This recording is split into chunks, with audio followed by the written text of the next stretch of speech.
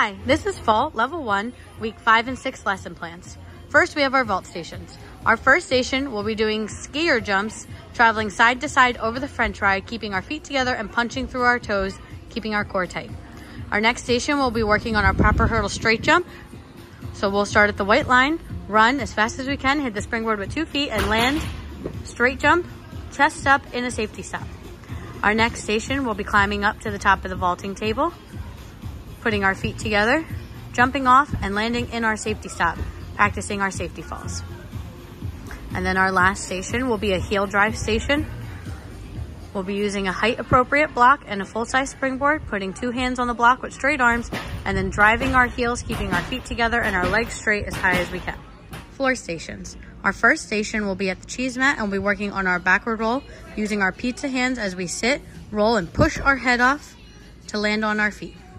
Our next station will be working on a straddle roll. So we'll put our feet apart on the line, hands in the middle, roll, keeping a nice big straddle and using both hands to press up to our feet. Next, we'll be working on our candlestick. Stand at the end of the panel mat, sit, toes up to the ceiling, open hips, and then standing fast with our arms by our ears. Our last station, we'll be working on our forward rolls, trying to keep our feet and knees together and our arms up as we tuck, roll, and stand quickly. Bar stations. On the front bar, the students will be working on their tuck hold or tuck swing. Straight arms, knees up to their chest, keeping their back round, holding for 5 seconds or trying to swing 3 times. On the middle bar, we'll be working on our casting again. The students will jump to front support and then swing their legs back and forth, keeping their feet together and their arms straight. Next, on the back bar, we'll be working on our chin-up pullover again. The students will put 2 hands on the bar, walk their feet up the block, and use it to help them kick over to their front support. Our last station on the floor bar, we'll be working on our birdie perch and balance. So hands on the bar, 1 foot on each side, stand up, balance, and jump off.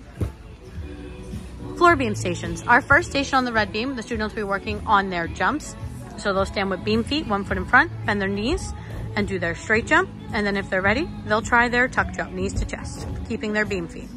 Next on the blue beam, we'll be working on our bear crawl. They'll put their butterfly hands on the beam, push straight legs, keeping their hips as high as they can, and doing weight transfer hand-foot down the beam.